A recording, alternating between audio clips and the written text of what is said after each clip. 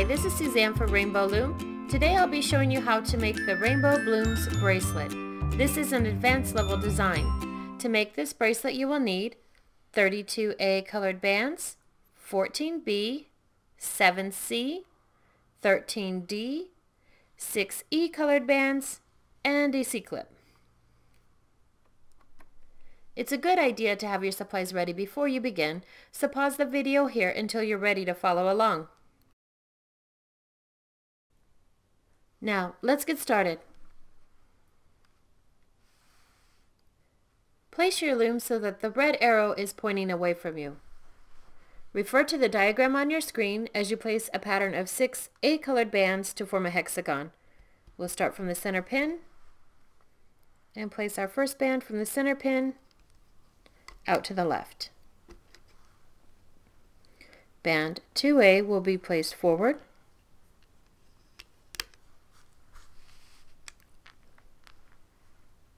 And 3A back to the center. Then we return to the center pin and place 4A.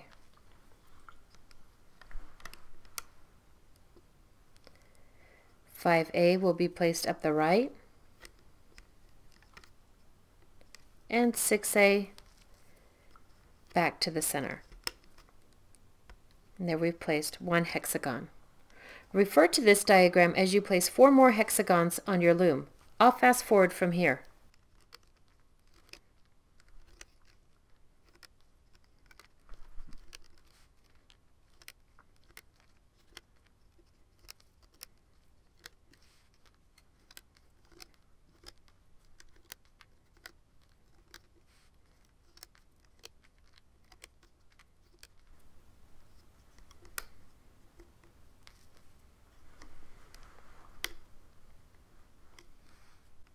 Now that we've placed 5 hexagons, notice that we've left the last section of the loom empty.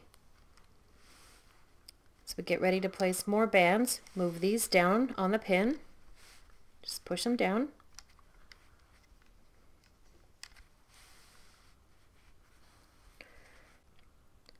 Now refer to the diagram on the screen to place 6 B-colored bands on the second hexagon to make your first bloom. You'll start at the 2 o'clock position and place the bands clockwise around the center pin.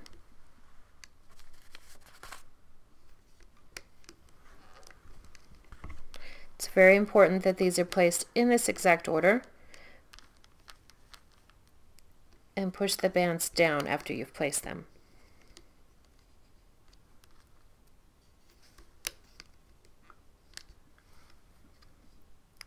Next, use the same diagram and place 6 C-colored bands on the third hexagon. Again, start from the 2 o'clock position and place the bands clockwise around the center pin.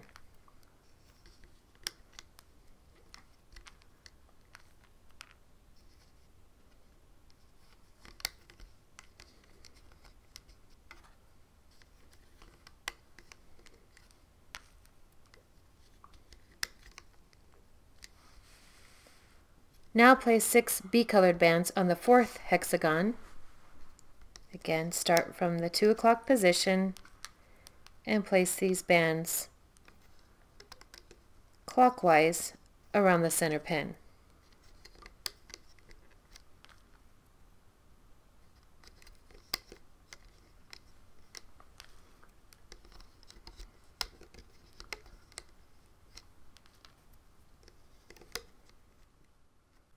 Refer to the diagram on your screen and place 6 D-colored bands around the second hexagon. Start here and place band 1. Band 2. 3. Go back to the beginning and place band 4. 5. 6, and then on the center pin we'll place a cap band. We'll use the same color band as the center of our bloom. Place 2 fingers on each side, twist it to a figure 8, turn it back upon itself, and place it on that center pin. Then we move to the next bloom. We'll place 6 E-colored bands around the edge of this third hexagon. 1, 2, 3, go back to the beginning, 4, 5, 6. Again, on this center pin, we'll place a cap band. We'll use the same color as the bloom.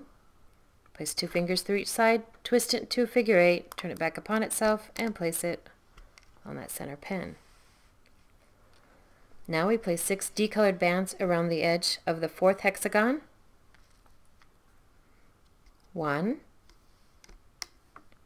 2, 3, go back to the beginning, 4, 5, 6, and we place a cap band on that center pin.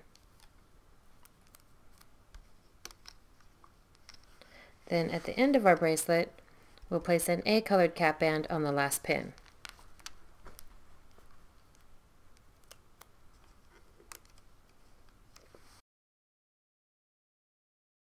Now we're ready to start looping the bands. Turn the loom so that the red arrow is pointing toward you. Now we'll loop the 6 B-colored petals of the first bloom. Refer to the diagram on your screen. It's very important that the bands are looped in the correct order. Start at the 6 o'clock position and loop the bands counterclockwise. With your hook, pull back the cap band and grab band 1B. Then we'll loop 2B. It's the top B-colored band in there. You pull that out and loop it around this pin. Then we'll be grabbing the next band and looping it out. That's 3B.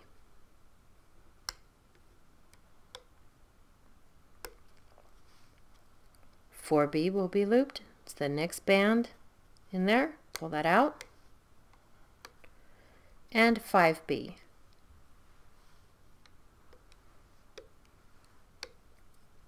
And 6B. Continue this looping pattern for the remaining 2 blooms. You may want to pause the video here until you finish.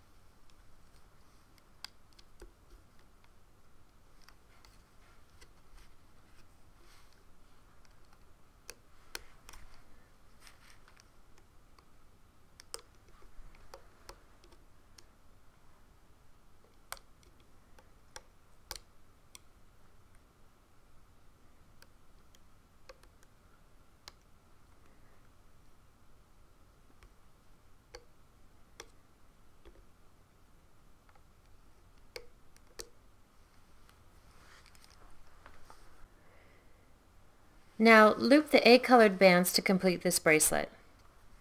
We'll start from this pin, pull the cap band back, and you'll loop band 1A out to the left.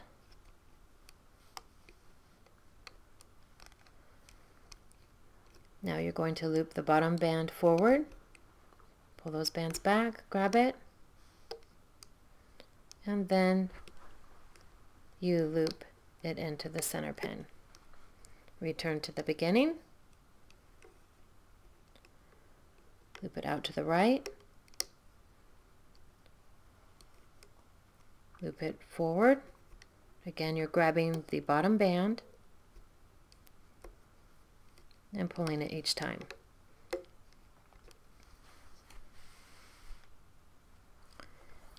Now as we loop these A-colored bands, it gets a little trickier because there's so many bands on top. So you put your hook down through the channel, and on this one you'll be grabbing the top A band and pulling it out to the left. So pull the bands back, find that top A band, and then there, I've grabbed the wrong one. So you put it back, move your hook around the pin between the bands, and hopefully get all your bands back in the right order. And again, we're going to be trying to grab the top A band and pulling it out to the left. And then you can see how it pulls into that point that you've grabbed the right band. Loop it to the left, it forms the teardrop shape. Then we'll loop this next one forward. Put all the bands above that bottom A band back with your hook. Grab the A band and pull it forward. Then we'll be pulling the A band to the center pin.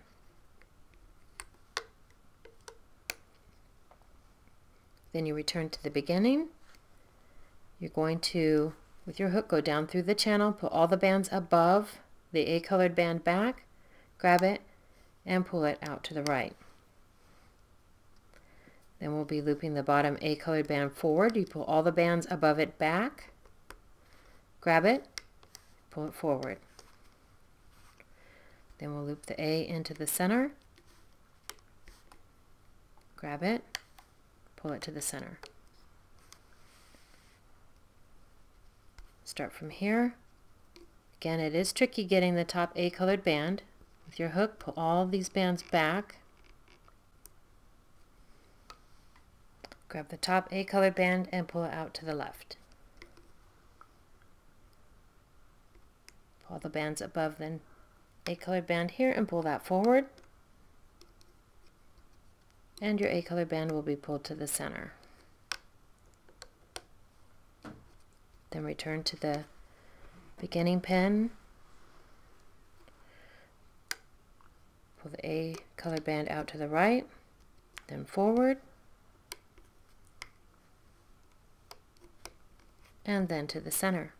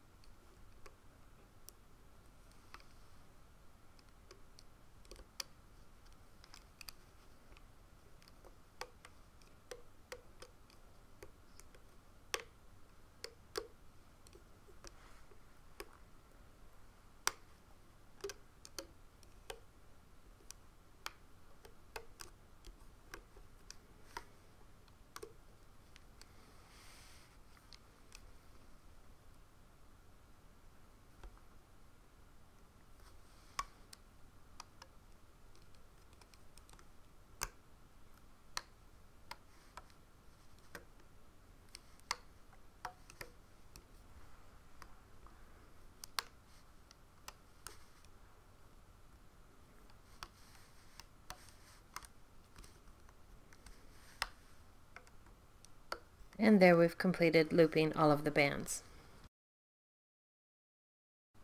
Now it's time to finish the bracelet. On this last pin, pull all the bands up to the top. Slide your hook down through the channel and tilt it out to the side. Place an A colored band on the end of your hook and pull back. Slide your hook up through the channel and place both ends of the band on your hook and move it to the thickest part. Now with your fingers, lift the bands from the loom.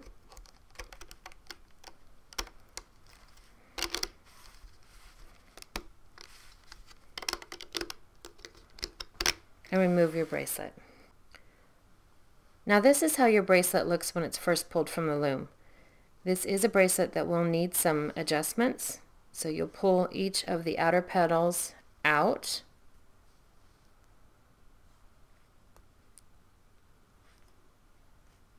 On each side, and then you'll need to adjust your inner petals.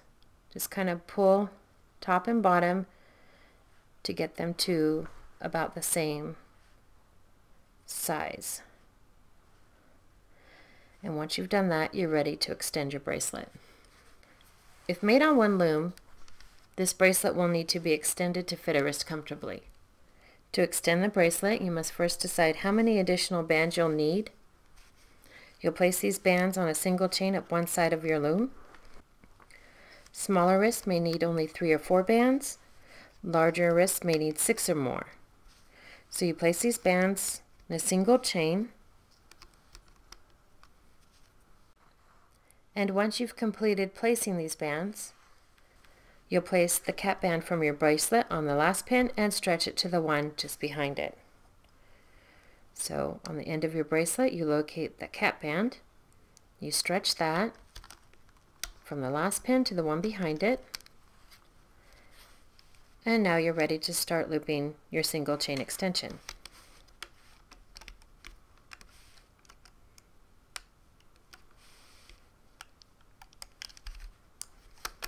You loop these bands, and once you've looped this last band, you'll stretch it to the middle pin, and this creates an area for you to attach your C-clip.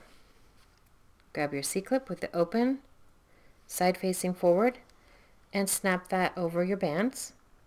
Once that's on there securely, you can lift your extension from the loom. On the other end of your bracelet, pull your hook away, slide 2 fingers into those bands, and this is where you attach the other side of your C-clip.